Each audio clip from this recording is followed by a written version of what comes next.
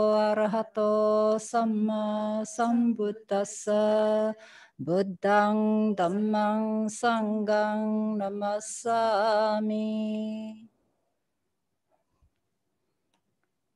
Okay, here we go. Greetings from Newberry Buddhist Monastery. For those who are overseas, we are located in Victoria, Melbourne, Australia. And today's event is actually the result of the curiosity of somebody from the Citizens group. We want to thank him for his curiosity, which resulted in what we have today. Okay, and that is Calf. When he asks, what is the history of the Bhikkhunis? And what is the significance of NBM, Newberry Buddhist Monastery?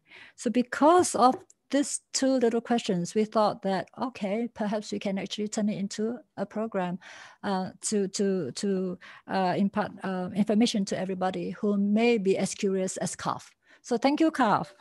All right, but before we go further, let me first introduce you to the nuns who are sitting here with me, the Newberry Buddhist Monastery nuns. Of course, we have Ayya Santa, who is behind us, the scene. She will show her face later on. To my left, which I see on my right, is Bhikkhuni Suvira. Behind her, Ayya Sankappa. And I have Ayya Sela and Ayya Sunyata. Okay, and of course I'm Upekkha. And of course, we have another member who is staying with us, someone who is actually one of the very important persons who helped to revive the Bhikkhuni lineage in Sri Lanka. And of course, you will soon get to meet Ranjini de Silva, who is also doing a presentation here. So tonight's presentation is actually the joint efforts of the nuns here, right? And then, of course, we have a job for each and every one of the nuns here. Sunyata will be doing the chanting at the end of the program. So without further ado, please let me hand you over to Calf, the representative for Citizen. Calf, all yours. Thank you, Ayya Upekkha. So welcome everyone to this event. And yeah, we're really fortunate to have you all here. So as Ayya Upekkha mentioned, this event is a collaborative event between Citizen, which is the young adults group of the BSV, and also BSV and Newberry Monastery. So as Ayya Upekkha mentioned, this event was really inspired by my recent stay at Newberry Monastery and talking to the nuns and Ranjini auntie, and hearing the amazing stories, or some of the amazing stories that the nuns in Buddhism have gone through over the years.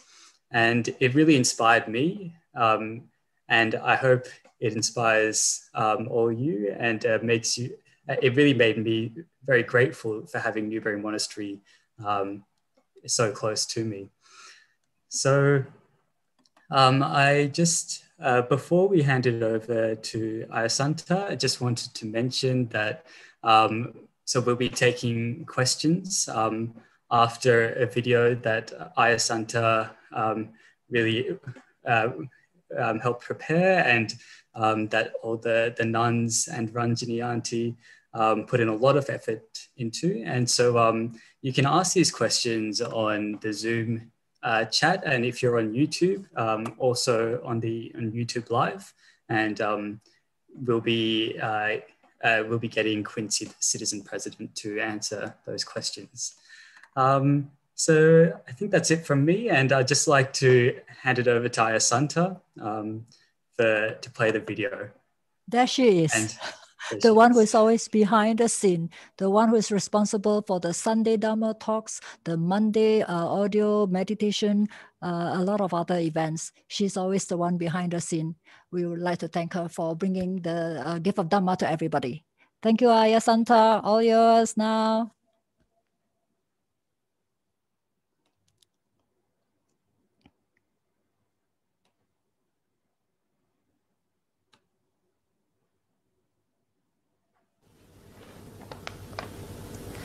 Hi, it's Ayya Suvira here, and today I'll be talking about the life of Mahapajapati Gautami and the formation of the Bhikkhuni Order.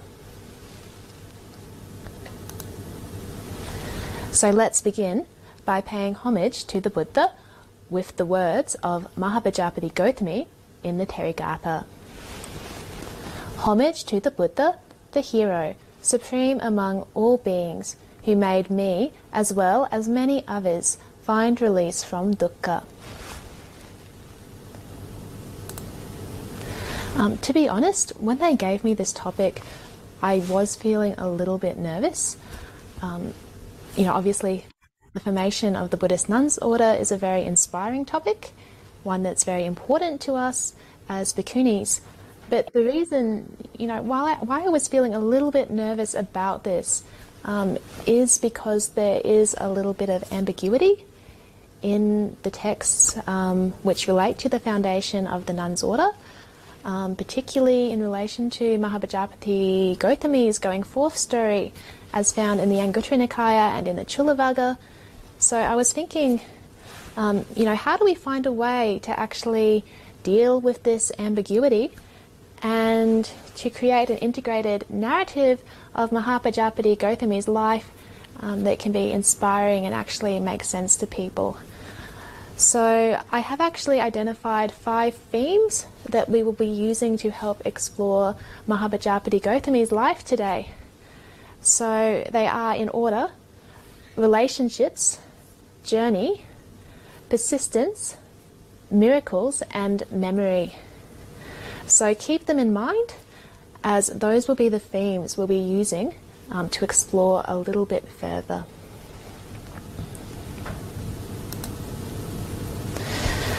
So when I think of Mahapajapati Gautami, the first thing that comes to mind is really her relationships, because Mahapajapati Gautami was the Lord Buddha's foster mother.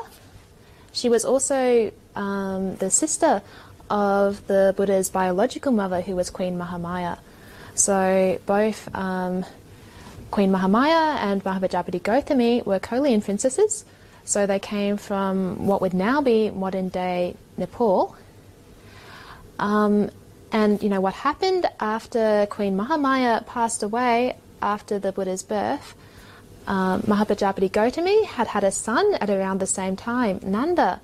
So she actually agreed to become the Buddha's foster mother. And because both sisters were married to King Suddhodana, after Queen Mahamaya died, Mahapajapati Gautami became the chief consort. So this relationship that the Buddha has with Mahapajapati Gautami, that she was the one who suckled him, does turn up later in the story of the nuns order as an important theme in Mahapajapati's life.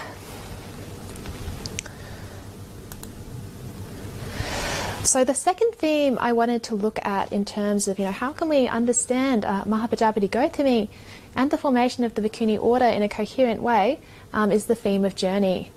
So after his awakening, the Buddha journeyed back to his hometown of Kapilavatthu, where he met his family.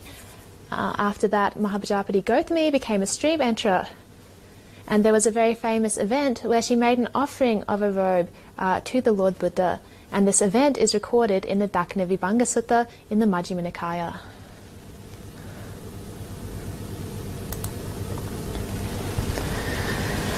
So after the Buddha came to Kapilavatthu, King Suddhodana attained arahantship and passed away. You can see in the image there, there's an image of a dispute that occurred between the Sakyans and the Kolians, which was resolved through the Buddha's preaching, the Buddha himself being half Sakyan and half Kolian. After that, 500 men became monks, and their 500 widows remained, taking Mahapajapati Gautami as their leader.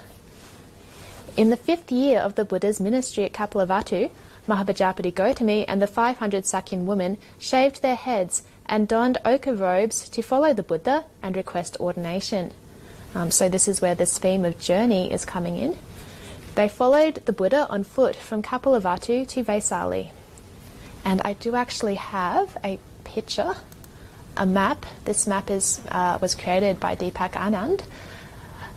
which actually shows their journey from Kapilavatthu all the way to Vaisali. It's not a walk in the park. This trek is actually about 320 kilometres long and would take 10 to 15 days on foot. Another thing about this part of the world is that there are also wild animals, such as tigers. So it's not, it's not something to be taken lightly.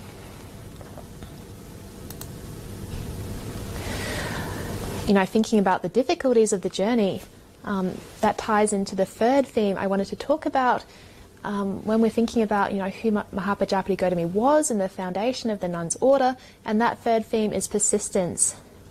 So after arriving in Vaisali, Mahapajapati Gautami requested ordination as a bhikkhuni. Through the intervention of Venerable Ananda, the permission was granted. Her acceptance of the Garidhammas became her ordination. The Garidhammas are this set of 8 rules which legally and socially subordinate the Bhikkhuni order to the Bhikkhu order. I mean, it's there in the story, but it's not the main thing I'd like to talk about today. Because what I want to talk about is actually the fact that Mahapajapati Gautami's insistence in requesting ordination, despite the Buddha's initial refusal, has been read negatively in some circles. Which is a bit, that's really interesting that it has been read that way, because, we would have thought that obviously the foundation of the Bhikkhuni order should be a high point for Buddhism. So, that leads us to wonder what's actually going on with this negativity. So we'll be coming back to that point later. In the texts of other schools, the Lichavi kings offered a nunnery for the newly ordained 500 bhikkhunis at Vaisali. So I have a picture there that shows modern day Vaisali, the Ananda Stupa, maybe somewhere near there. Soon after her ordination, Mahapajapati Gautami attained arahantship. All of the 500 nuns also attained arahantship at the conclusion of the discourse on Nanda's advice. In the texts of other schools, Mahapajapati Gautami plays an active role in the development of the Bhikkhuni Vinaya.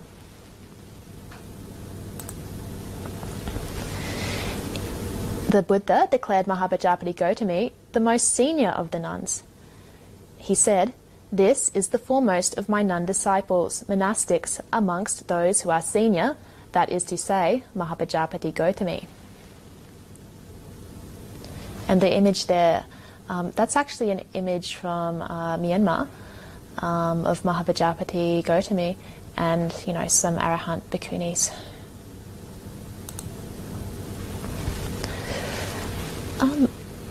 Which brings us, to the fourth theme that I was able to identify in Mahapajapati Gautami's life, which is her miracles. At the age of 120, Mahapajapati Gautami had chosen to enter Parinibbana, and the 500 nuns followed suit and also entered Parinibbana. This is recorded in the Gautami Apadana, as well as the texts of other schools. So that Gautami Apadana, it is available online, both at apadanatranslation.org, and it's sort of central if anyone would like to read in their own time. But before entering Parinibbana, Gautami sought forgiveness from the Buddha. The text references perceived negativity about her earlier insistence. Gautami said, "Chief of the world, it is believed that women make every error. If there's any error in me, forgive it, mine of compassion. I begged you over and again for ordination of woman. If I was an error in that, forgive it, O bull among men. O hero, with your permission, I instructed the Buddhist nuns. If I gave bad advice in that, forgive it, Lord of forgiveness." The Buddha replied, "What's to forgive in one who's adorned with virtue? What more am I going to say to you when you're going to Nirvana?"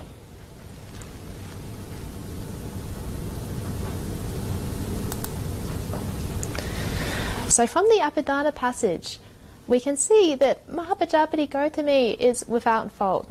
The Buddha, who is the Lord of forgiveness, had only praise for her. This passage should really be reminding us of the Buddha's essential quality, which is his compassion. The Buddha is a mind of compassion. Of course the Buddha forgives Gautami fully. She never did anything wrong. Why did we even have to ask?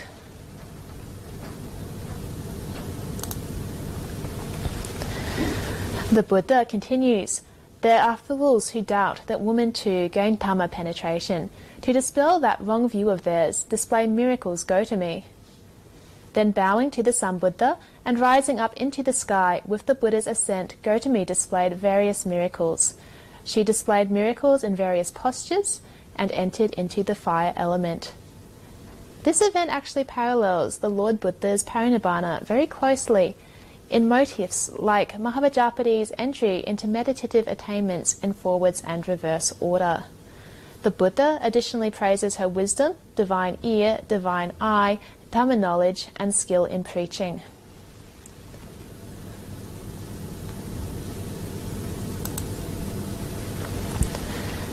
After the parinibbana, the Buddha requested Ananda to assemble the monks to honour Mahapajapati's body. And I'll just read out the verse because I feel it's very inspiring. Actually, the Apadana in general, the Gautami Apadana, is just a really lovely piece of literature, and I'd strongly recommend that people read it if they haven't already, just because it's one of those things that will actually give you goosebumps. Anyway, the verse states, each with faith in the well-gone one and each of the sage's pupils ought now to come that Buddha's son to honour the Buddha's mother. Hearing that, the monks came with speed, even those living far away. After the cremation, only relics remained. Mahapajapati Gautami was an arahant, so she had destroyed the seed of rebirth. So only the relics were left. The Buddha exclaimed, "Oh, it's a marvellous thing, my mother who's reached nirvana, leaving only relics behind." At the Buddha's request, Ananda took the relics and placed them in her alms bowl, after which they were given to the Lichavi princes. And I have something interesting on the slide as well, because you can see that that hillock, it's got a few trees. I don't know if you can see, there's rice paddy, a few local farmers, maybe some type of palm tree. These hillocks or these ancient mounds, this one is near modern Burpur, near Vaishali. But this has actually been identified tentatively as being the site of Mahapajapati's stupa. So none of these have been excavated. But in the region there's signs that would be very encouraging, like for example the presence of ancient pottery shards. So we'll see what the future holds in terms of the excavation of these sites. So how this site was able to be identified was on the basis of one of the Chinese travellers to India, which was the monk Xuanzang, on the basis of his description.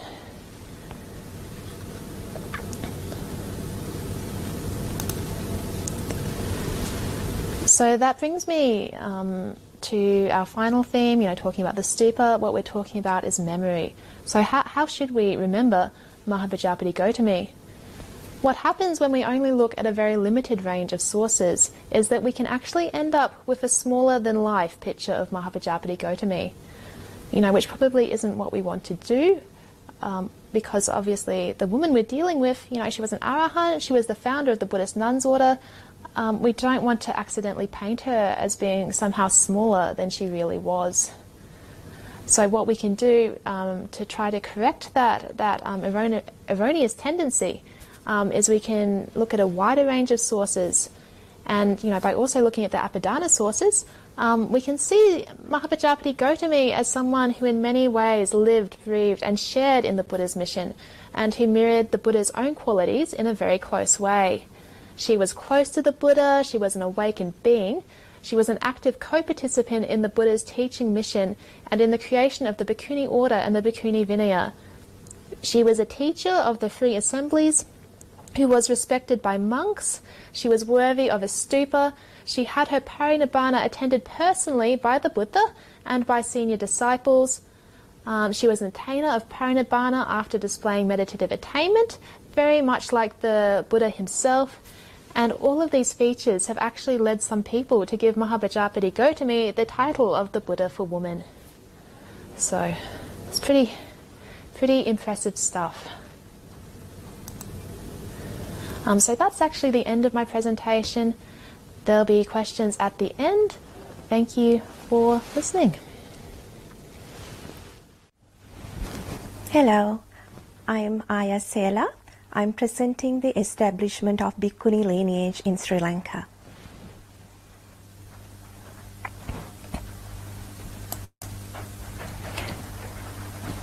According to many sources, chronicles such as Deepavamsa, Mahavamsa, and early Brahmi inscriptions, by the time of Emperor Ashoka, 3rd century BCE, Buddhism was well established in India.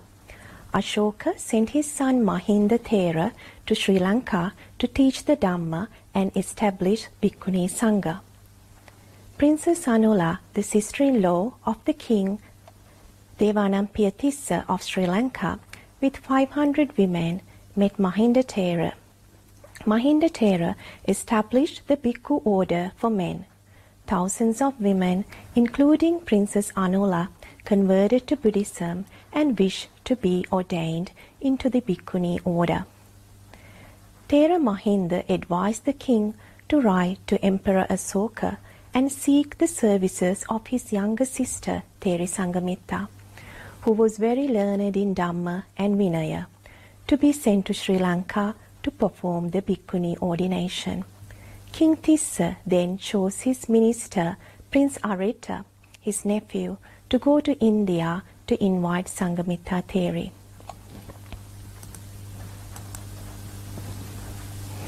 About Sangamitta Theri. Sangamitta was the second child of Asoka and younger sister of Mahinda. She was born in Ujjain, present-day Ujjain, in Madhya Pradesh in India. Her mother Devi was the first wife of Asoka. Sangamitta was married at the age of 14 to Agri Brahmi, a nephew of Emperor Ashoka, who later was ordained as a bhikkhu. She had a son Sumana who became a Samanera and went along with his uncle Mahinda to Sri Lanka. Her teacher was Ayupala Theri. She was ordained at the age of 18 into Theravada Buddhist order by her preceptor Dhammapala Thera. Her brother Mahinda was also ordained at the same time. With her dedicated perseverance to Dhamma, she became an Arahat Theri and resided in Pataliputra, known as Patna. Following this invitation from the King Tissa and also the request made by his son Mahinda, Asoka sent Sangamitta Theri with a retinue of 10 other learned bhikkhunis to accompany her and to give ordination to the Sri Lanka's Princess Anula and other women. Ashoka was initially worried about sending his daughter away, but Sangamitta herself persisted that she would like to go to Sri Lanka. Arahat Bhikkhuni Sangamitta, at the age of 32, travelled to Sri Lanka by sea, carrying a sapling of Bodhi tree in a golden vase.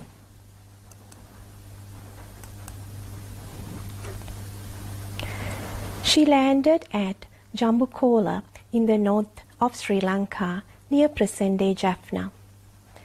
King Tissa herself received Sangamitta and the sapling of the Bodhi tree. They were then ceremonially escorted by the king and his people to Anuradhapura. They entered at the northern gate of Anuradhapura along a road sprinkled with white sand. The Bodhi sapling was planted in the Mahamevna Grove in Anuradhapura. It is still seen at the same location. The names of the 10 bhikkhunis who accompanied Sangamitta were Uttara, Hema, Pasadapala, Agimitta, Dasika, Peggu, Pabata, Mata, Malla, and Dhammadasiya. Theri Sangamitta resided in a monastery named Upasika Vihara within the city of Anuradhapura and established the Bhikkhuni Order by ordaining Princess Anula and her group of 500 women as Bhikkhunis. Another monastery named Hattalhaka Vihara was built for Theri Sangamitta as she wished to lead a solitary life. The Bhikkhuni Sangha flourished in Sri Lanka. Sangamitta Theri died at the age of 79 during the time of King Uttiya at her residence in Hattalhaka Vihara in Anuradhapura. King Uttiya performed her last rites. The occasion was also marked with observances in her honor throughout Sri Lanka for 1 week. She was cremated at the east of the Thuparama near the Chittasala in front of the Bodhi tree. The location for the cremation had been selected by the Theri herself before her death. A stupa was erected by Uttiya over her ashes. Bhikkhuni Anula's stupa is also located in Mihintale near Anuradhapura. It is clear from the Deepavansa account that soon after its establishment, the Bhikkhuni Sangha spread throughout the island. The order consisted of women of all ages from all levels of society, and at least whose names are mentioned were well versed in the scriptures and imparted their knowledge to others. There was a strong tradition of learning and teaching among the nuns, and their strength was the study and exposition of the Vinaya, or rule of discipline.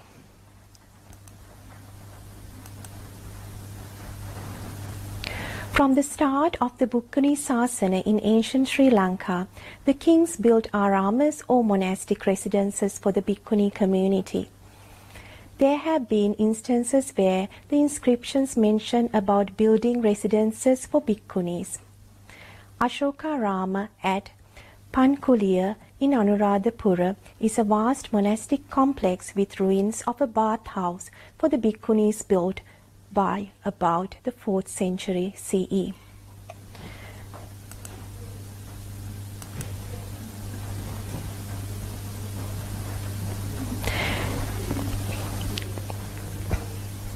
The Sri Lankan nuns led delegation to foreign lands to spread the Buddhism and establish the Bhikkhuni Sangha. The Chinese biographies of nuns written in the 6th century mentions that in 429 and 432 CE, 2 groups of nuns arrived in China from Sri Lanka, and they were housed in a nunnery in the capital, learned the Chinese language, and ordained 300 Chinese nuns. The political unrest at the end of the 10th century CE led to the cessation of the Bhikkhuni Sasana in ancient Sri Lanka.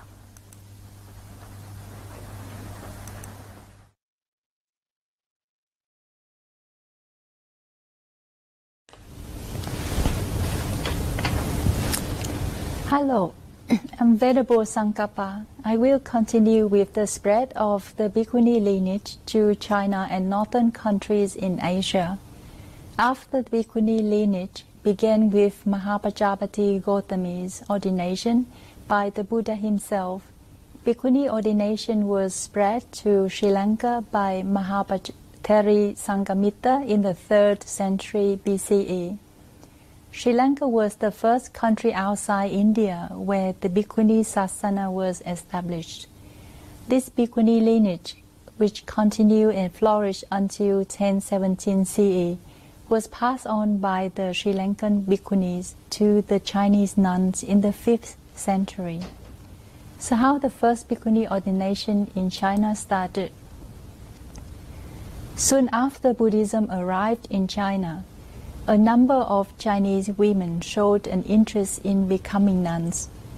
However, before the 5th century, Chinese Buddhist nuns could not receive higher ordination because there was no established Bhikkhuni order in China. When the first ordination of women took place in China in the beginning of the 4th century, the ceremony was carried out in the presence of monks only, since non-witnesses were at that time not available in China. The Bhikkhuni Sangha in China began with Bhikkhuni Jingjiang, who resided in Chuling Temple in Luoyang. The 10 main rules were given to her by Venerable Nganagiri, who had come to China circa 313 CE from Kashmir, India. Later, she, together with 3 other women, took their full ordination on a floating platform in Luoyang from Bhikkhu Gunavaman of Kashmir. Let's move to transmission of Bhikkhuni lineage from Sri Lanka. The Bhikkhuni Chuang, which translates into English as Biography of the Nuns, compiled by Bao Chan in 520 CE, and biographies of Bhikkhus Gunavaman and Sankappa, who were in China, give detailed accounts of how the Chinese Bhikkhuni order was established. In 429 CE, 8 nuns on board a ship captained by a merchant named Nandi arrived in China and lived in the Qingfu nunnery in the ancient Sung capital, Nanjing. At that time, the nun Huigo raised a question on whether single Sangha ordination was valid. Due to the presence of the Sri Lankan Bhikkhunis, a request for dual Sangha ordination was made. This was agreed to by Bhikkhu Gunavaman. However, as the number of Sri Lankan Bhikkhunis there were insufficient to form a quorum for higher ordination, Nandi was requested to bring more Bhikkhunis from Sri Lanka. The second group of Bhikkhunis, led by Bhikkhuni Devasara, arrived in China in 433 CE. With the 2 groups of Bhikkhunis, the quorum required for ordination was reached. Together with Bhikkhu Sankappa, who received instruction from Bhikkhu Gunavaman to proceed with the dual ordination before he passed away, a mass dual ordination was conferred to 300 Chinese Bhikkhunis at the Nanjing Temple in 433 CE. Since then, the Bhikkhuni Sangha in China continues to flourish. China Bhikkhuni lineage has continued to the present day. From China, the Bhikkhuni order was transmitted to Korea and Japan. Later, the Bhikkhuni order further spread to other countries such as Taiwan, Hong Kong, Singapore, Malaysia, Indonesia, and Vietnam.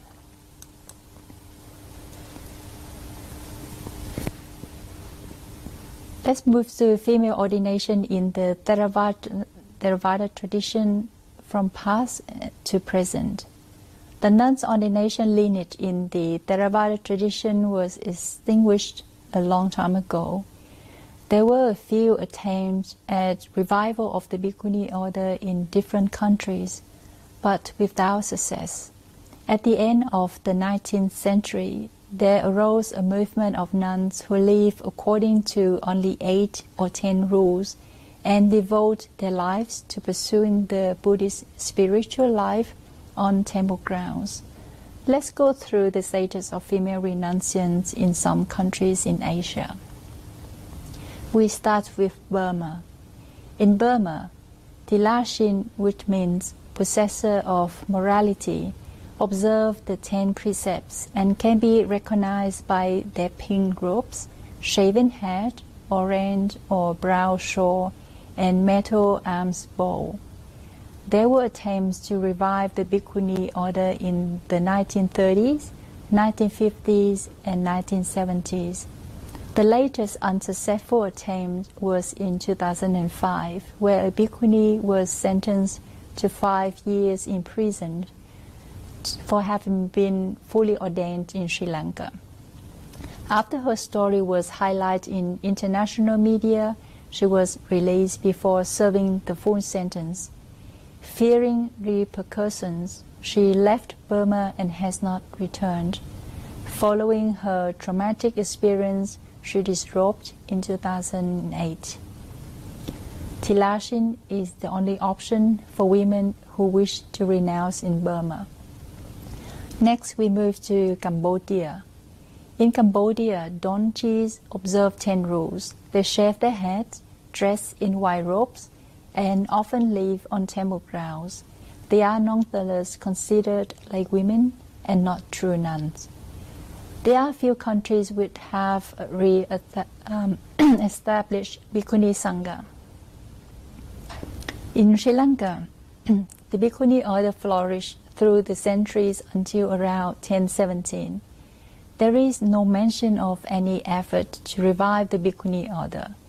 In the early 20th century, 10 precept mothers, Dasa Sumatas, was established, and Ayya Kusuma is the first Bhikkhuni in Sri Lanka after a lapse of nearly 1,000 years. In Thailand, 1927, 2 women named Sarah and Chongdi ordained as Bhikkhunis. However, they were not recognized by the Sangha and the Thai royal family.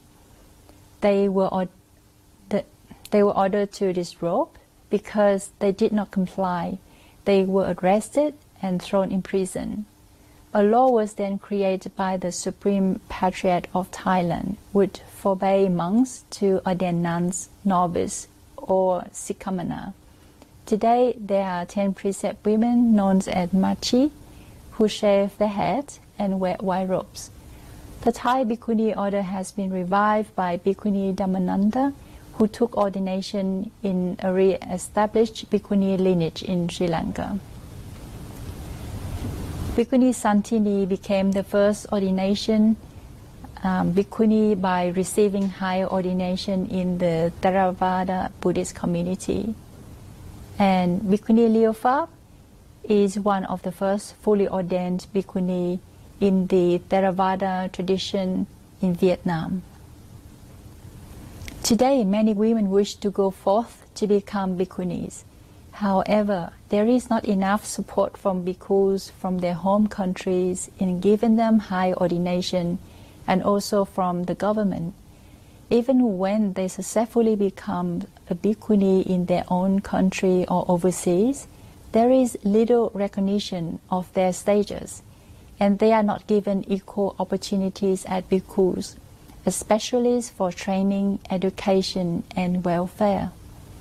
Despite all these difficulties and challenges, there are still many women who take the courageous step to fulfill their aspiration to walk this path.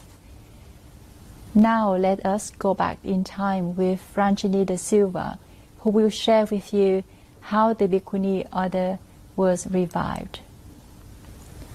Thank you.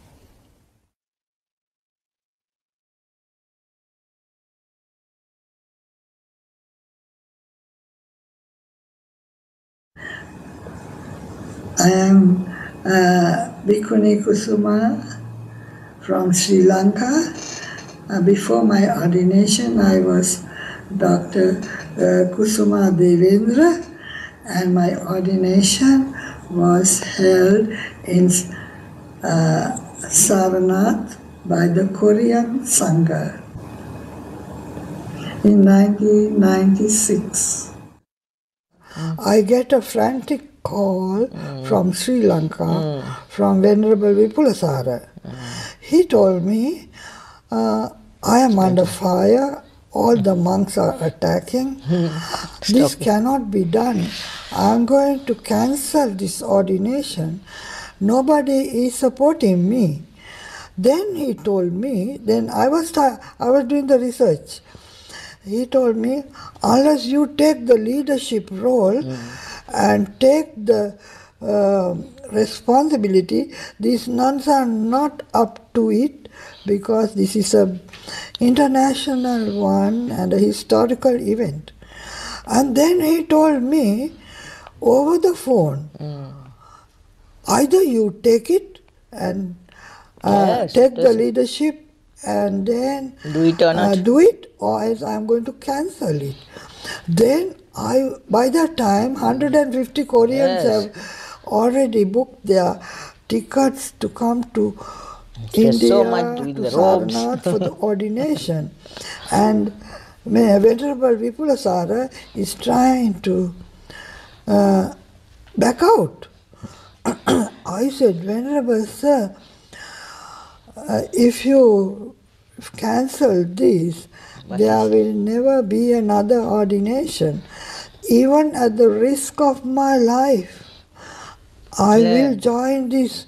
If you ask me, please don't cancel it. Yes. Then he put down the receiver. Yes. And that was how I was involved into this Bhikkhuni ordination.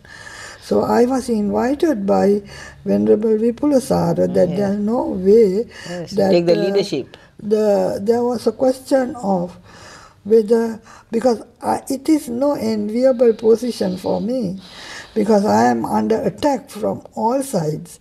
I said, I have lived enough. Then I was nearly 69 years. I said, whether it is at the risk of my life, anybody will kill me, that's okay. So that is how I became the first Bhikkhuni. There was no one to take it. Yeah, because we selected the 10 and she was the most qualified person. So they said according to the age, we can make her the leader and send the first as the first Bhikkhuni. Because of that, the second ordination was possible in Buddha Gaya.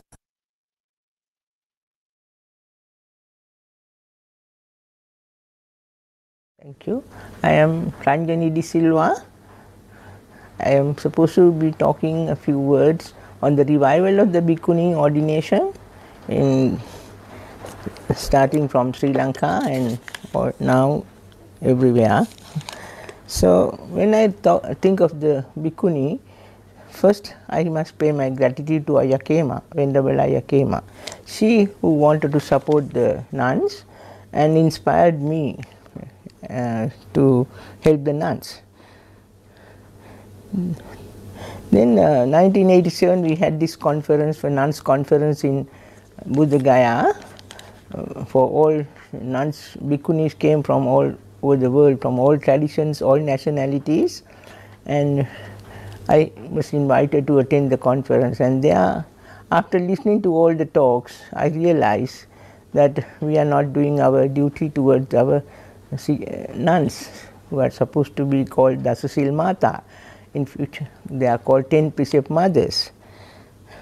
So since that time, when I went back to Sri Lanka, because Ayya came up personally, called my name and Ranjini, when you go back to Sri Lanka, you have to help your nuns. So that, and after listening to the talks and our heritage of Sangamita theory and the Arahat theories in Sri Lanka from the early centuries, then I realized we got to help the nuns. Before that, I didn't have any idea of helping any nuns, or we did not have any much respect for the nuns either.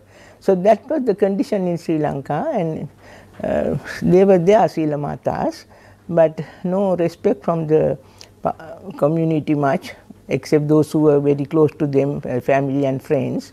In the community as in the whole, they were not respected. So we also were more closer to the monks. So since I was awakened by this message, I started working to help the nuns.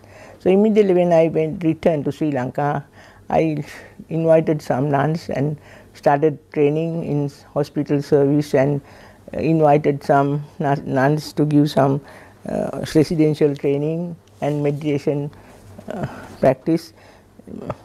And my resource person that time was Ayya Kusuma, who was Mrs. Devendra Kusuma, and few others. So I organized some English classes and Pali classes and Dhamma classes for some nuns. Then when I talked to them, I realized they are also worth of offering all the 4 requisites to them. So since then, after the 87 conference in Thailand, they had the 91, and I invited to have the next conference in Colombo. I invite you to hold the next conference in Sri Lanka. So I came and everybody was so happy, and then I didn't have any organization, nothing, but on my own.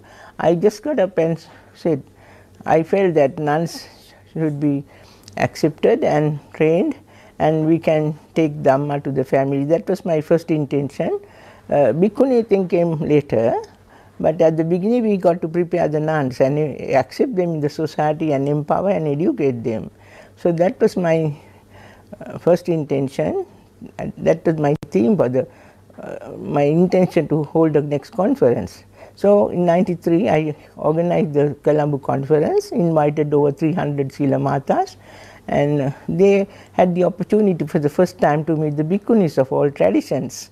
So that gave them so confidence. Earlier they never thought they were going to be Bhikkhunis. They never heard the Bhikkhuni word, and not, it is a prohibited word. When I had to organize the conference, I had to go through a lot of red tape and opposition.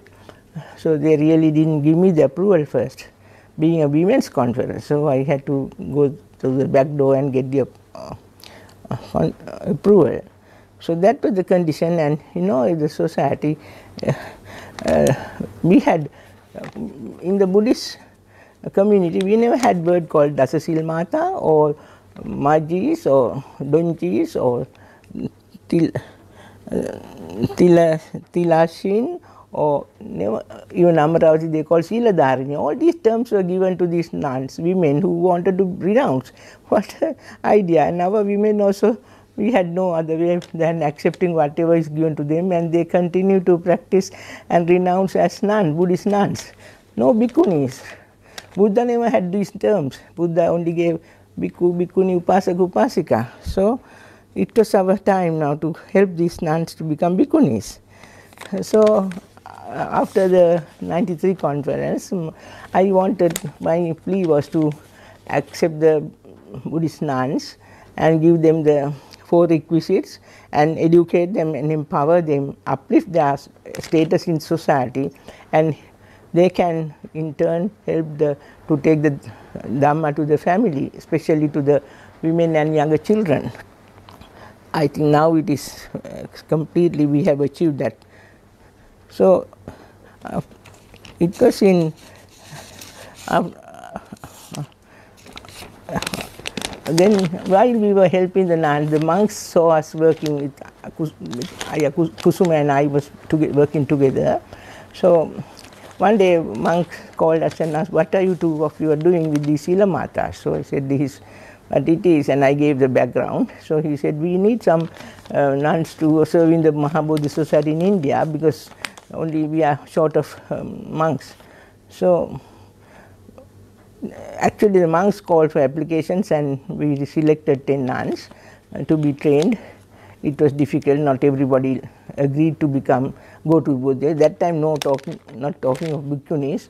So anyway, we selected and trained them. Finally we had Bhikkhu,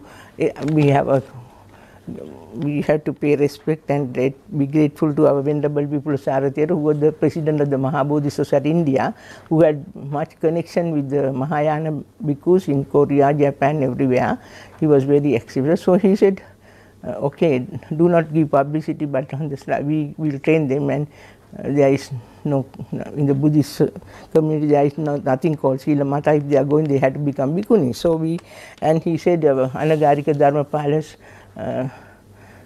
diary, it was mentioned that we had to do this, and he said as a respect for his 100th century celebrations, he liked to do this. So he got a lot of opposition, but he said, no, what is right, when I know what is right, I am going to do it in spite of all the opposition. So he had a lot of threats and opposition, where Ayya Kusuma has mentioned in her talk. She nearly withdrew, and then I remember when the Bhikkhu was in Japan that time, and he gave me a call. I was in Sri Lanka, Kusuma in Korea, he in Japan. So 3 of us were really coordinating this event.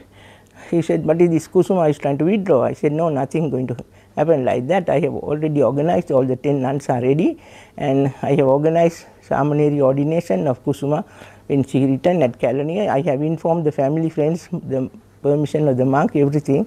So it's going to continue. So that was the end of it, and we had it. So 96 it was with the Korean Sangha. We had this in Saranath. So everybody criticized, saying that it is Mahayana. The word Mahayana is for the Sri Lankans or the Theravada. They think we are going to bring their Sasana down, or it's a degradation of Sasana, again the Vinaya, everything. So we had a lot of threats. In fact, for me they were saying, Madam, you are doing all this against the Vinaya and Dhamma. I said, yes, you have been saying these things for the last 1,000 years. So, and you scared the women, and this time we are not going to scare, we are going ahead with this. I said, if it is, that was the type of threats, and I used to get telephone calls, and a lot of, even my family was dead against, because all the Mahanayakas were against. He said, you are doing things against the Mahanayakas. I said, if they are not the Buddha, I have my respect for the Mahanayakas, but they are not the Buddha, so we go by the Buddha's word. Then 96 ordination for the 10 Sila Matas. I travelled to Saranath with the 10 of them. So we have studied the Patimokkha before Ayya Kusuma did that, and translations, all the copies were in our hands. Even while travelling in the train, we were all reading the Pati, including me. And but Koreans, of course, they wanted to give their own way. So when I questioned the monk, said, if you want, do you want this or not? I said, yes, I'm going to take it. We go ahead. Then he said, then take the way they are giving it. So I said, Bhante, they are going to give the Korean robe, and our monk, doesn't matter. They can wear anything and go. You take the way, if you want, take the way they are given.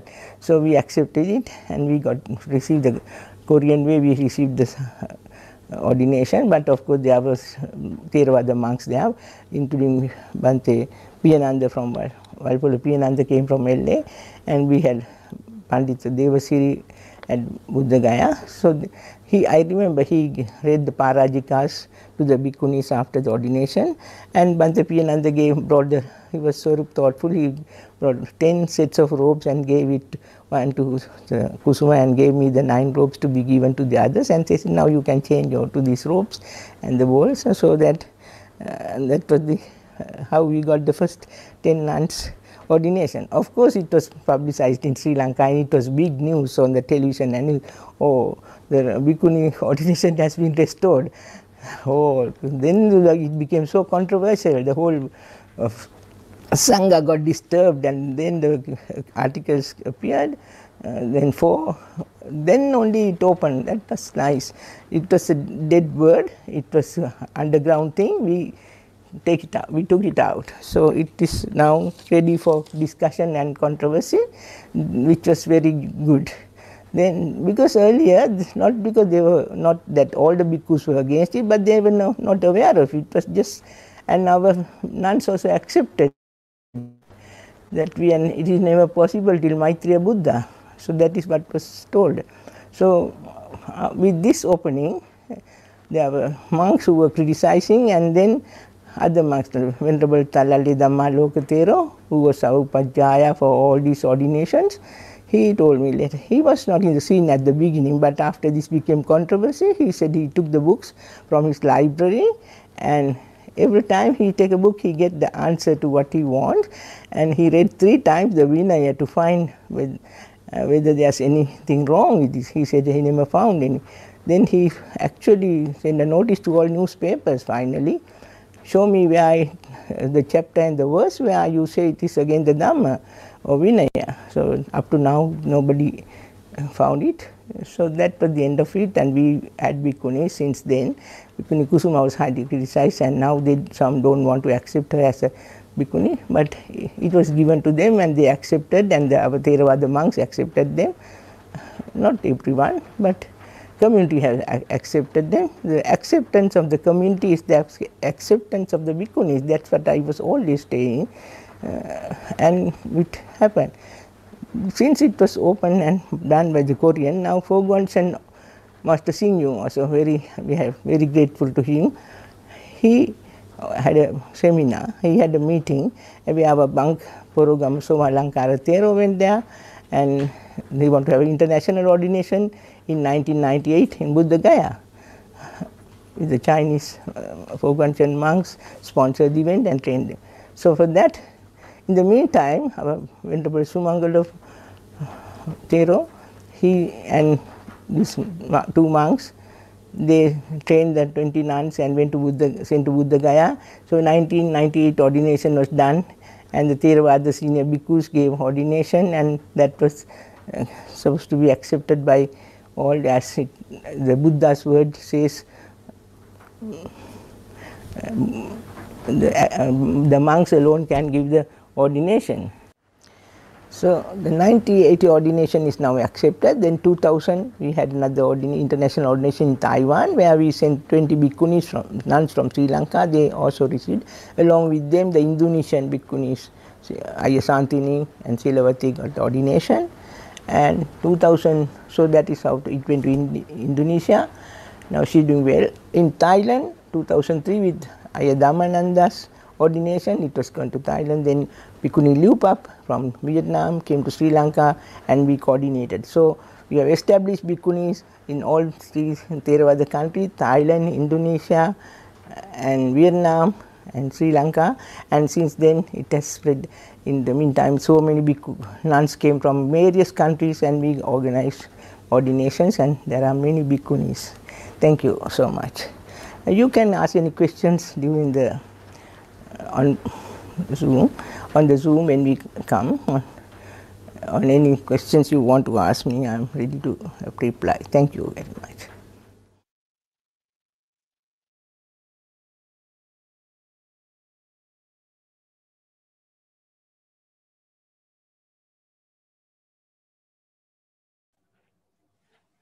Okay, really wish to thank the Venerables for that wonderful presentation, and also to Auntie Ranjini for her experience, her direct experience with the revival of the Bhikkhuni lineage in Sri Lanka.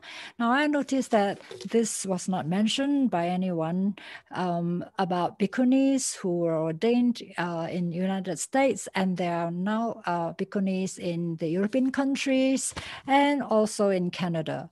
So the next topic that we are going to talk on is the first Bhikkhuni ordination in Australia. Now, I probably am not the best person to talk about it. Maybe Ayya Hasapana and the Dhammasara nuns may be able to produce a sequel to tonight's presentation. Who knows, it may happen.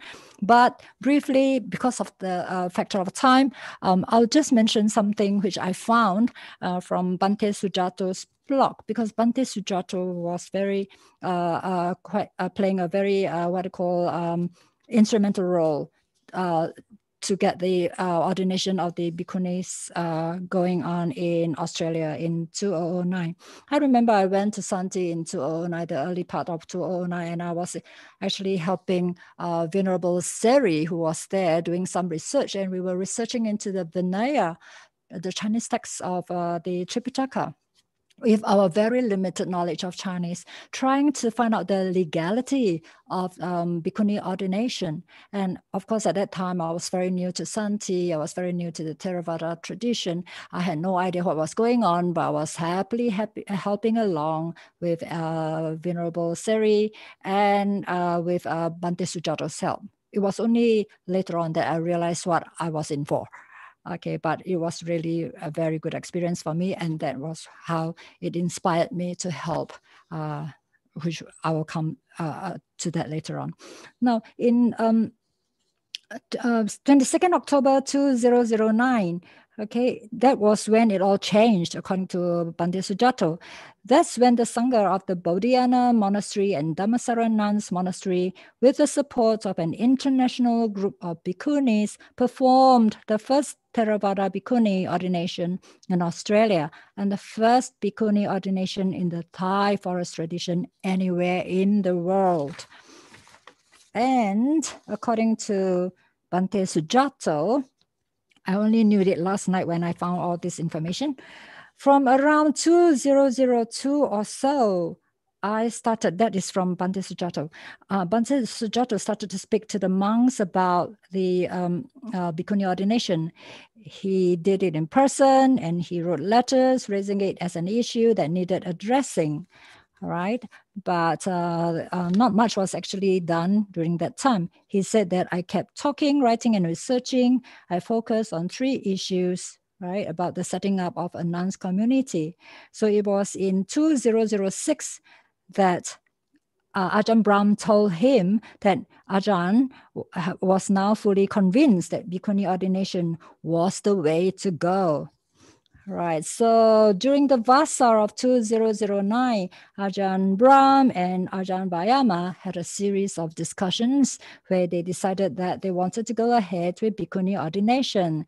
They felt that their communities were ready and did not want to have to deal with the kinds of organized opposition that would inevitably follow an announcement of the date. They invited an international group of 8 Bhikkhunis to participate, and they were Venerable Stataloka, who was the preceptor, Ayya Suchinta and Ayya Sobana, who were the reciters of the formal act, Ayya Atapi, Ayya Santima, Ayya Santini, Ayya Silavati, and Ayya Dhammananda from Vietnam.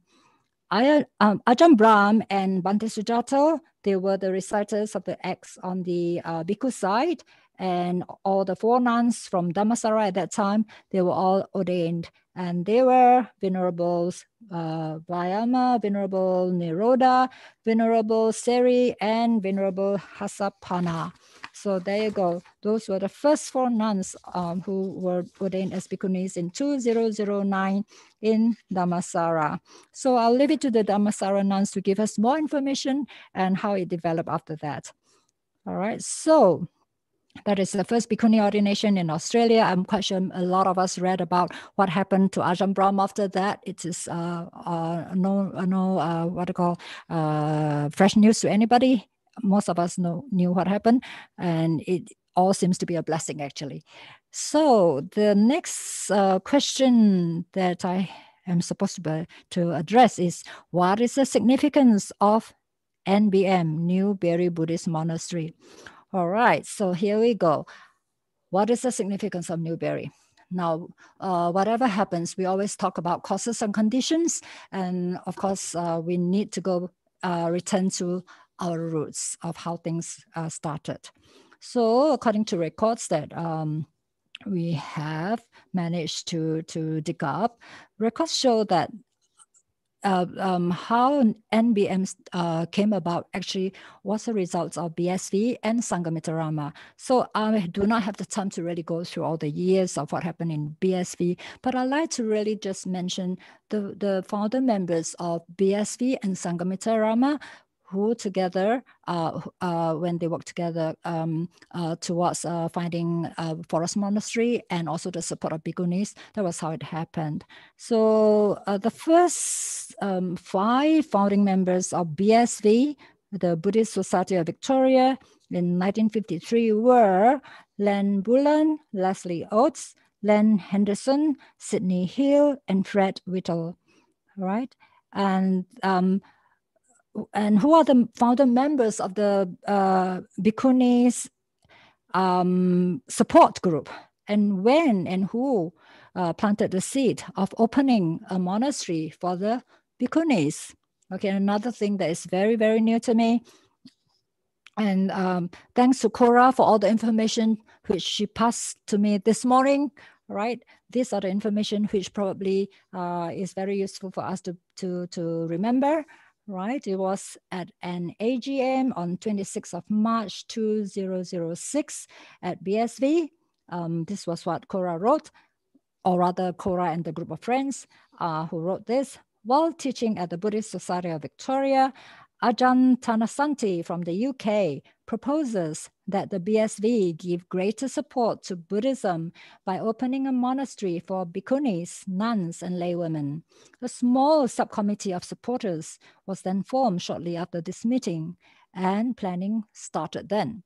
So, according to Cora, the group of early founder members at this stage, they were Padmini, Pereira, Diana Watersinge, Russell Dunn, Anna Lamaro, Catherine Lovers, Sarath Virakun, Cora Thomas, Kanti Vijayaneita, sorry if I pronounce your name incorrectly, and Dr. Jaya Sekara. Okay, now If there's any names that I've missed out or we have missed out, please do forgive us. We really apologize, right? Sometimes things like this may happen. Now, and also for record and reference, Cora has mentioned that the nuns who first stayed at the first Sangamitarama Nuns Monastery, right, at number 40, Chesterfield Drive, Bentley East, there was a house offered by Dr. Jaya. And it all started in 2007. So the first resident Bhikkhuni was Bhikkhuni Suchinta from Germany, and followed by Samaneri Samachita from Santi Forest Monastery. And immediately after the Vasa, she was joined by Venerable Tania and Venerable Tanasanti from the UK. And the official opening of Sangamitarama was on 27th October 2007. 7 monks and 7 nuns attended the official opening. The senior bhikkhu from Kisborough, Venerable Vijita, leads the monks, who include Ajahn Ayya Sela from the BSV, Sayadaw U Pandita, Ajahn Kemavado, and Ajahn Sujata from Santi Forest Monastery. And at that time, Sunim Chikwan was leading the nuns community. Of course, everybody knows who Sunim is. She's the Korean trained bhikkhuni from nearby King Lake. And she's still supporting us and at BSV. And we always hope to see her at Newberry Buddhist Monastery whenever she has the time. In fact, this morning we were just communicating, and I'm not sure whether she's actually watching this program or not. So in 2008, Venerable Chikwan Sunim, Ayya Tataloka from the USA, and Ayya Sudira from Sydney came for a short stay at the Sangamitarama property. And in February 2009, Samaneri Atapi from Sri Lanka came, and she was actually ordained in India as a bhikkhuni in 2009. Oh, I think I got it wrong. She came in 2008, and then she went to ordain in India in 2009. And in 2010, Bhikkhuni Dhammananda, a Vietnamese nun, took up residence as senior nun as Bhikkhuni Suchinta returns to Germany to the Ananja Vihara. 2010, Friends of Sangamitarama was formed from a small subcommittee to plan and further bring to fulfillment the spiritual vision and practical requirements of the monastery. It is noteworthy that Sangamitarama was independently financially supported by Friends from its inception. Right, and all these things are actually leading towards what we have now at Newberry Buddhist Monastery. This is the reason why I'm reading this very important facts for us to rejoice in about the efforts that our earlier members have put in. Okay, 17th of September 2011, Bhikkhu Jagannatha arrives at the BSV for the Vasa. He proposes to the BSV committee that the BSV open a forest monastery based on the fourfold assembly of monks and nuns, laymen and lay women. 22nd February 2012, Ajahn Brahm, spiritual advisor to the BSV, gives his support for the forest monastery based on the fourfold assembly. March 2012, Bhikkhuni Upekkha from Singapore arrives at Sangamitarama as resident nun and offers her support for the vision of the BSV forest monastery and the establishment of a Bhikkhuni community as Ayya Dhammananda left for the USA. On 22nd April 2012, the proposal to set up a forest monastery based on the fourfold assembly and supported by Ajahn Brahm receives an unanimous vote at a special general meeting held by the BSV for that purpose. Now, what prompted this unanimous vote at that time? I still remember very clearly that while discussions were ongoing, one question was raised by quite a few members of the community who were present there at the meeting. They were actually asking, why does the BSV need to build a forest monastery when there are so many monasteries worldwide that are not fully utilized? And of course, the answer that nuns and female practitioners have few suitable places to go for support of training, ordination, and practice, it touched the hearts of those present. And I think that really sort of like won them over to support the finding of a forest monastery to be supported fully by the BSV. Okay, so of course the search went on, and I think after 2 years, the property at 107 Beaches Lane, where we are now here, Newberry, named as Newberry Buddhist Monastery, was purchased in February 2014, and monastics from the BSV and Sangamitarama, together with some lay practitioners, moved into the property on 7th of September 2014. Now, there is a Sangamitarama flyer that was designed and printed by persons unknown, date unknown, which actually gave me goosebumps when I read it. I actually found this flyer accidentally when I was clearing Sangamitarama of rubbish. I found this flyer. I was asking around who actually, can you see that? Who actually printed it? No one was able to give me an answer. Maybe tonight somebody may recognize it. I'm not too sure. Yeah. This is the one. I'm going to read you the vision of this group of people. It's just so amazing. All right, now this first page here. Our vision is to create a secluded residence for women following in the footsteps of the Buddha and his foster mother Mahapajapati, Gautami, Sanghamitta, and many other great Arahant Bhikkhunis.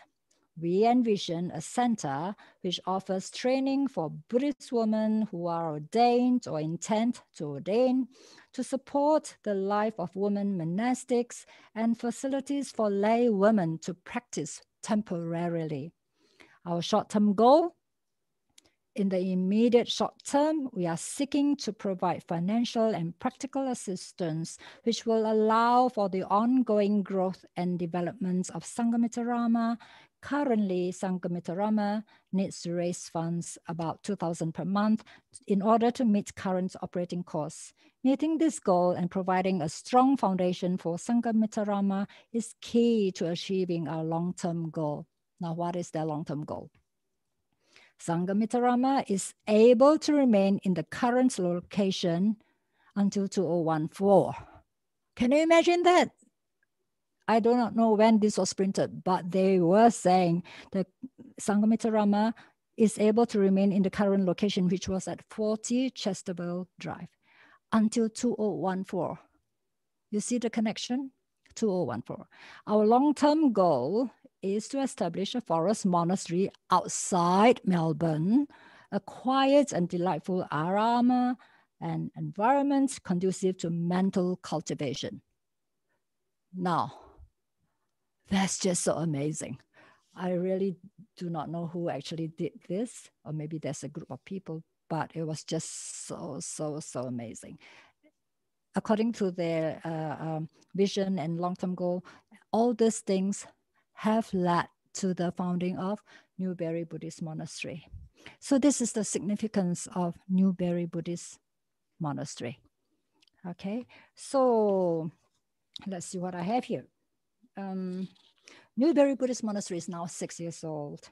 As we are all aware of, this is one of the very rare monasteries in the world and the very first in Victoria to not only support both monks and nuns in training, ordination, and practice, it also gives laymen and laywomen the opportunity to experience the spirituality of a monastery environment in a tranquil and forested surroundings conducive to seclusion and mental cultivation. Now, these are just the brief facts that I have right now.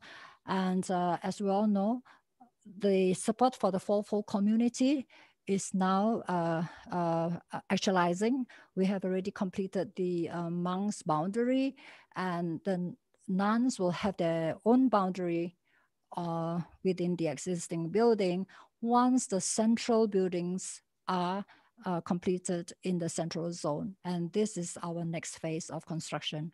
So here you go. This is the history of the Bhikkhunis, the Theravada Bhikkhunis, which led to Mahayana and so forth. And also answering Carl's question of what is the significance of NBM. So NBM is actually going to be a very important place of Dhamma, hopefully to serve future generations of anyone who is looking for peace and happiness, who wishes to become a disciple of Lord Buddha. Although Lord Buddha is not here, his Dhamma and Vinaya, his Sangha, his Dhamma and Sangha, they are still alive. And at Newberry Buddhist Monastery, we hope that the fourfold community will be able to continue the lineage of the Buddha, the Buddha's teachings and his disciples, the Sangha, right? The authentic, hopefully we are learning something that is really authentic without all the rites and rituals involved. Hopefully we are able to go into mental cultivation to ensure that the proper teachings, the proper Dhamma of the Lord Buddha is really preserved, and the longevity of the dual Sangha, Bhikkhunis and Bhikkhus, are also preserved here in Newberry Buddhist Monastery. So there you go. Here, this is our contribution for tonight's program. We hope that we have been able to at least give some kind of information which you may not have known before.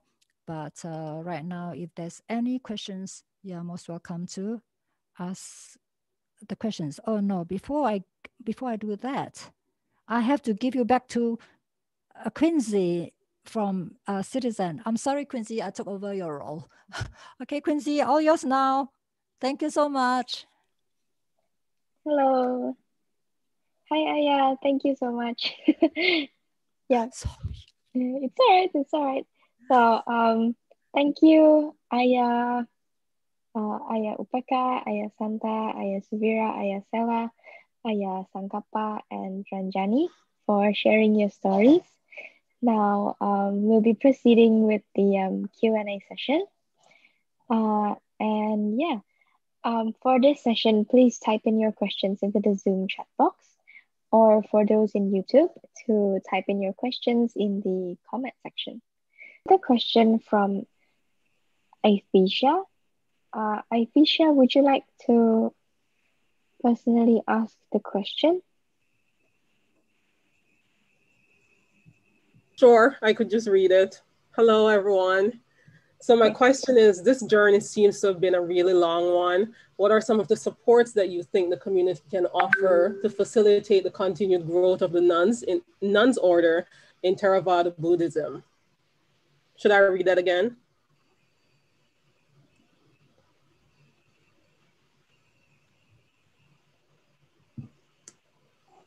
Sorry. Did you hear me?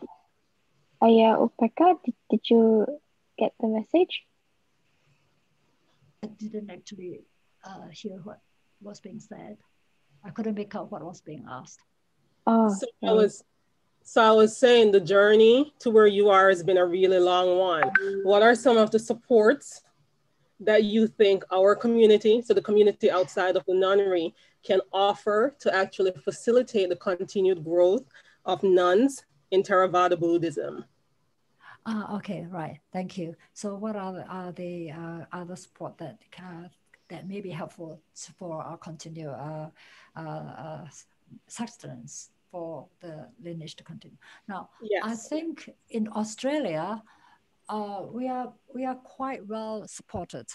I would safely say that in Australia. We have a wonderful community out here within Australia as well as outside Australia. And I would safely say that mainly because of Ajahn Brahm's influence, Ajahn Brahm's practice and Ajahn Brahm's teachings have actually touched the hearts of many people out there, and they have confidence in Ajahn Brahm. And also because Ajahn Brahm is our spiritual director.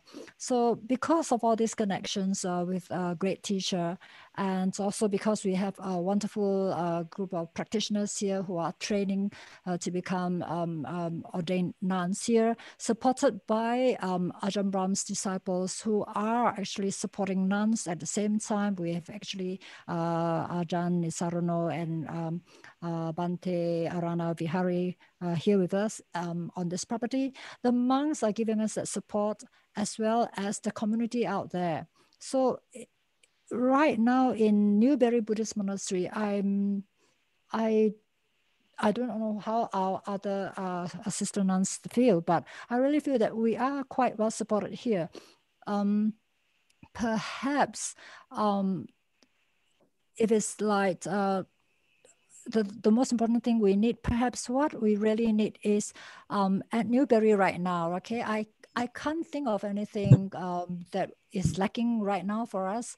I can't speak for other monasteries where there are nuns, but right now at Newberry Buddhist Monastery, I think the most important thing for us is to have a nuns boundary, a bhikkhuni and a nuns boundary where we are properly segregated like what the monks have right now.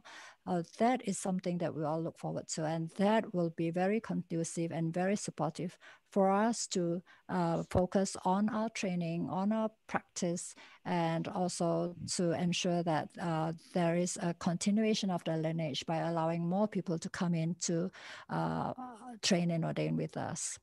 I don't know whether my sisters nuns have anything to say to that. Do you agree? Any objection to what I'm saying? Suvira? I have no comment. Yeah. So I feel that right now in Newberry Buddhist Monastery, okay, as I say, I can't speak for other monasteries, but right now in Newberry Buddhist Monastery, the Theravada Bhikkhunis here, we are recognized, we are being accepted by bhikkhus, not all, as Auntie Ranjini has mentioned, because there are certain traditions which are not able to accept us, although personally the certain bhikkhus will accept us, but because of certain, I would say, protocols or whatever you call that, yeah, they are not able to openly show their support. But I would say that overall, our needs are quite well met with, and we are well provided. Support is there, respect is there, and opportunities to learn, to practice, and to serve is also there. Does that make you happy?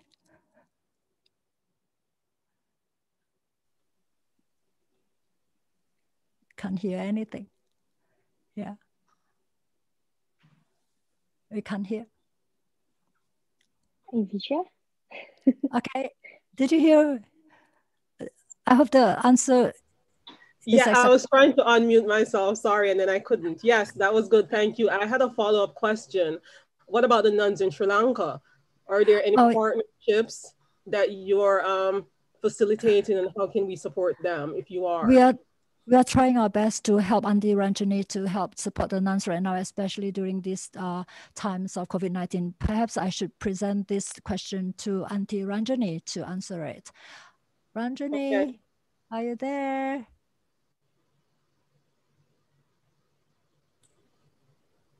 Go for it. Come closer. I had to come on this. You're going. Yeah, I think you have to put me on the screen. Ranjini, you're on. Yes, Sri Lankan nuns are well supported normally, but these days, due to COVID and natural disasters like floods and elephants also ruining their crops and a lot of things happening in outstations. But nuns normally are well supported by the community, even though the government has not fully given recognition. So they are well all right. At the moment, there are some in really deserving some help. So I'm really organizing something to help them immediately. They are well recognized and community really accept them. Okay, when you're finished with your organization, is there any way that you can share that information with the rest of the community so we can support in whatever ways we can? Excuse me, but What is the question? Was not very clear to me, the question. She wants information on how to How to help, how to support. Yeah, at the I can send the at the moment. I mean, most of the nunnery, they are you can't directly contact them. They are far away remote areas. So I have a Sakyadita Sri Lanka. So that is the only way I can help. We have a Sakyadita account there. It's incorporated. So that is the only safe way to do. I have given that link to the Sakyadita Australia as well.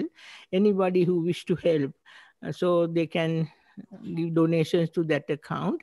And our Bhikkhuni, head Bhikkhuni at the Sakyadita Center in Sri Lanka, she's in contact with those areas and remote. We have found about maybe about 20 to 25 nunneries around very far away places. They are really in the distress at the moment due to these disasters and COVID, and people have no employment. People themselves are in difficulty, so no dana, and they are due to floods. Their kutis have been damaged, and so much. This is the only best time to help. So I can, if you are interested, yeah, I can give you give you the link. Thank you so much for your kindness. Thank you. If we can put the link in the chat, that would be super helpful. Thank you. Yes, thank you.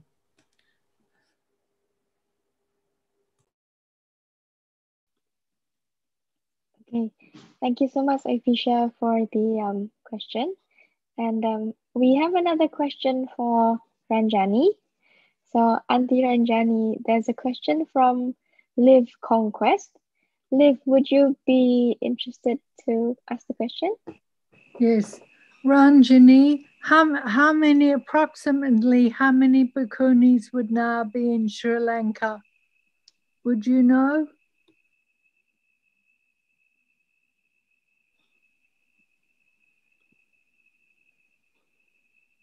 We have. Yes. Okay, sorry. I think it's over 1,500 Bhikkhunis already in Sri Lanka, because after our last 20, we started the ordination from 98 onwards. 2000, every year we had ordination in 2-3 places, and every year, so over 20 years, we have nearly over 1,500. In addition, we have been giving ordination to other nuns from other countries as well. I think that should be, I don't know the exact number, but we have around that number. Yeah. Thank you.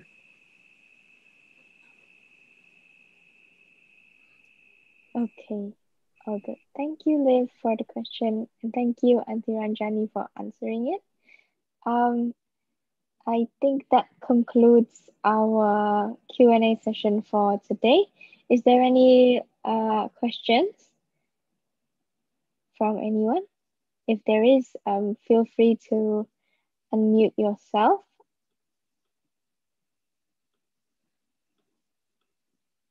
No? Okay, all good then. All right. Well, thank you everyone for attending the event. We finally reached the end of it. I'd like to say thank you again to Ayya Santa, Ayya Upekkha, Ayya Suvira, Ayya Sela, Ayya Sankappa, and Auntie Ranjani for sharing your stories. We've learned so much about the founder of Bhikkhunis Ordinaries and how it spread from South Central Asia to other parts of the world, including Australia.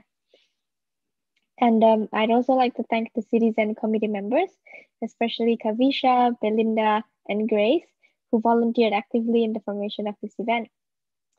And yeah, so I'd like to make a last announcement before we all go. So CITYZEN is currently looking for new volunteers to join our committee team for this year until the end of 2022. And I'll post the link in the chat box. So yes, in case anyone here is interested to join, or maybe have one or two relatives that might be suitable for this young adults community, please send them this form link and they could join our next committee team. So yeah, More information about it will also be available in our social media accounts in Facebook and Instagram. And in the next 2 weeks, Citizen will be hosting a working bee event at the Newbury Buddhist Monastery. So for those who are interested to join, please keep a lookout for our social media, and we'll post the event details next week. And that's it for today. Thank you once again to everyone who is present here today. I hope today's talk has been fruitful and inspired each and every one of you to learn more about Buddhism and its history. All good. Okay, see you all again at our next event. I'll pass this back to Ayya Santa, Ayya Upekkha. Thank you, Quincy. So, of course, we have to thank the Citizen Group for initiating this program, and also for all the NBM nuns who have done their part in research and contributing towards the presentation tonight, and to all participants for making this program possible. So before we conclude, we'd like to do a dedication of merit chants led by Ayya Sunata. So is there a mic for, can we pass the mic to Ayya Sunata? There will be the dedication of merits to the devas, and at the end of it will be dedication of merits to all our departed loved ones. Please do join us in the chanting. Thank you. Let's all chant together. Namo tassa bhagavato arahato samma sambuddhassa. Namo tassa bhagavato arahato samma sambuddhassa. Namo tassa bhagavato arahato samma sambuddhassa. Akasata Chabumata Devanaga Mahitika Punyantang Anumoditva Chirang Rakantu Lokasasanang. Akasata Chabumata Devanaga Mahitika Punyantang Anumoditva Chirang Rakantu Desanang. Akasata Chabumata Devanaga Mahitika Punyantang Anumoditva Chirang Rakantu Mang Parangti. Etavata cha amhehi samvatam punya sampadang sabbe deva anumodantu sabba sampati siddhya. Etavata cha amhehi samvatam punya sampadang sabbe buddha anumodantu sabba sampati siddhya. Etavata cha amhehi samvatam punya sampadang sabbe satta anumodantu sabba sampati siddhya. Idang me nyati nang hotu sukita hontu nyatayo. Idang me nyati nang hotu sukita hontu nyatayo. Idang mo nyati nang hotu sukita hontu nyatayo. Sadhu, sadhu, sadhu.